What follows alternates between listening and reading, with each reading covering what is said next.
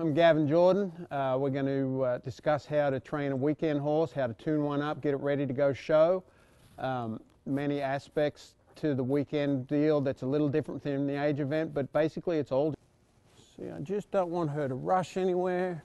Just keep her, she's real wide on that cow, but it's a good cow, so we're not going to set her up to fail. We don't ever want to put our horse in a position that they can't handle. That's when we get into trouble. Work her a little two-handed, get her across, just frame that body just a little bit, make sure she's coming with that nose. See, she's just trying to get tight right there. So then I want to put her back up to the cow, make sure she relates all that to the cow, and there she goes right to the right spot. Just back her around there a little bit. Just kind of doing that just so I've got control. I'm starting to turn her off a cow a little bit, just so she doesn't get so tight. That's the perfect example of what I wanted to do right there.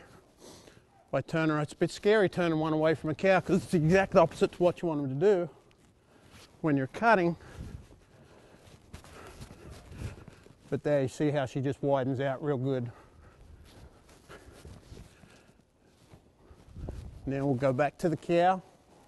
Everything has to relate back to that cow. There she went to the right spot.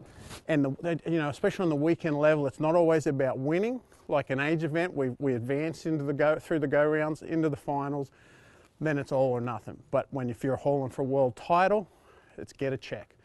First, second, third. You can't always win, but if you take yourself out of the cutting, that's on you. So if we're at home here, if we can teach these horses to be accurate and right here, he just wants to come with that shoulder a little bit, so I'm just trying to try and bend him around, soften him, go with the cow. There we go.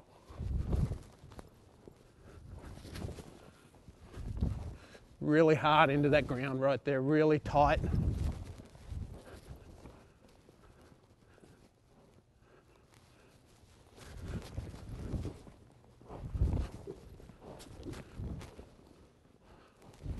Good cow sure doesn't hurt.